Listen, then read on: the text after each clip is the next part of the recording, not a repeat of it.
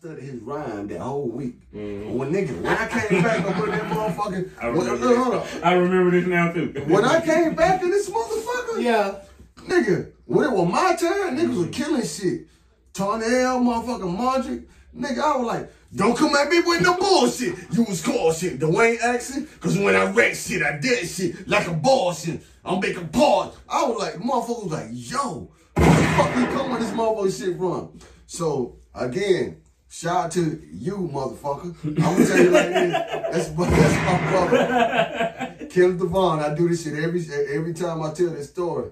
You know what I'm saying? He came up like he used to get mixtapes and everything like that. So he get mixtape from everywhere. So I think I did like maybe 1 or 2 weeks. I think it was probably 1 week. Next time, when I'll get ready to do that rhyme again, this nigga like, yo, hell nah. He stopped the whole shit. He was like, yo, this nigga rapping DMX. So you got caught. I got caught. I was like, they got Billy